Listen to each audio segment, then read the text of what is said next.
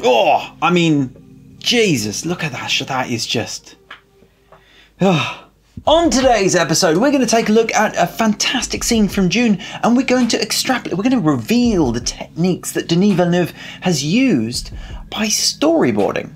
So, here we go. We're going to play the film.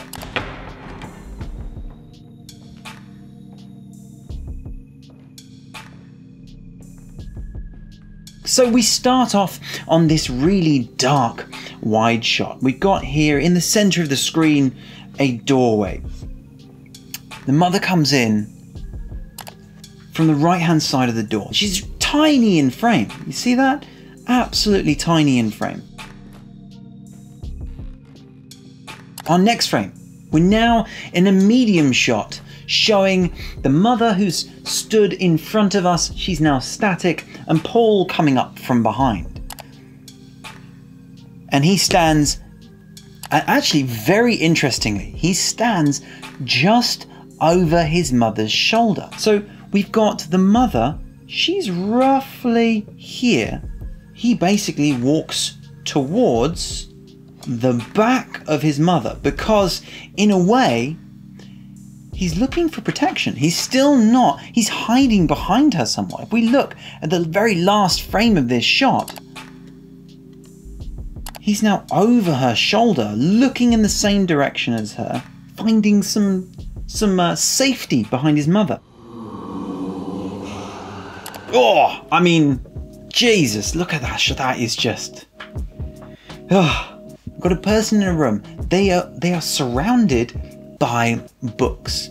This immediately tells us that this person is comfortable around knowledge, is probably very knowledgeable as well, because that's a visual motif being used here. And there is a chair in the center of the room. It's not got a chair opposite it. She's not waiting for someone to sit down in front of her. She's going to be in control even though she is seated. So let's draw this out. Let's see if we can work out some other interesting information. So we've got our chair here. Apparently Denis Villeneuve wanted the woman to feel almost like a queen chess piece sat in this chair. She's incredibly regal as well. She had this tall hat on, waiting for him to arrive. So the beginning of this shot, we see just here, we see our Bene Gesserit here. We see this lady, she's actually not even looking up, she's looking straight forward. So she's expecting him to land into her eyeline. That is actually a really powerful choice as well, because she's so in control. She doesn't even have to raise her head. This shot, although it looks similar, is not the same as this two shot here. It's actually slightly tighter. So we're going to create a new frame for that. This one is far more equal, however. If you notice, Paul's eyeline is now bang on the same height as the Bene Gesserit's eyeline, and they still made sure that there is enough space for our Bene Gesserit's headpiece to be in frame. So let's just make sure that we get this about right. It's really important to analyze every scene that inspires you. That's why I chose this scene myself. I feel like this scene was so strong.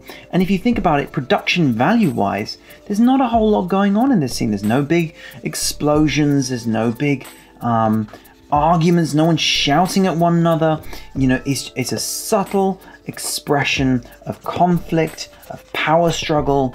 And that is in itself so important, because it helps you understand how to build your scenes, how to build innate conflict and struggle between characters. Your mother stands behind that door. No one will get past her. Now we get a new shot. So we've got the power play, and now we're reminded that the mother is still relevant to this scene. The mother is stood outside. She's center frame, and she's looking down, and almost like a nun in prayer. Oh God, that was a glimpse of fire there for a second. Again, new shot.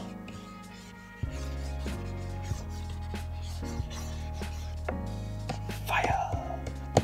Love it. So we've got the shot of Paul, flash of fire, and back to Paul again. Now that lets us know by going from Paul to fire back to Paul again, and he looks slightly concerned.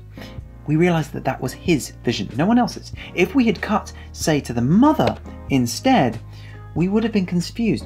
Who saw that fire, or was that fire just some interpretation of this moment of pain? Right, so I think we have gotten all the way to the end, the climax of this scene. We've seen how this scene has been put together through these shots, how we consistently can see how often a new frame is added in to keep the visual variety in there.